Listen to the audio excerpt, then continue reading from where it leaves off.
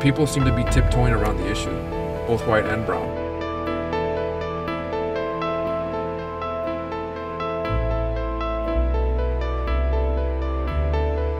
They would take from the Mexican schools to enhance the white schools.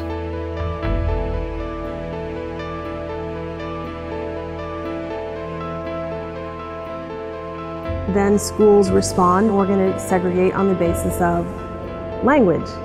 Farmers who own the land, owned the community, who were on not only the city council but on the school boards, had power and were able to make these decisions. I know my dad in business, he worked with a lot of those people and had a lot of them working for him.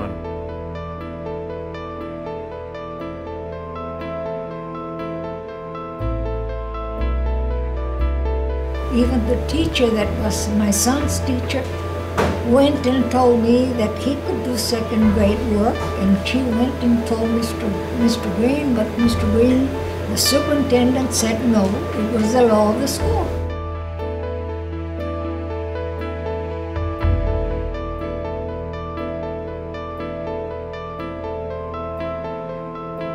It's like unspoken histories. You were saying the gringos and the Mexicanos, they didn't treat them equal. If they were going to treat you both equal, do you think you would have finished all the way high school if they had been treating you the same? Yes, I think I would have. I would have made something of myself.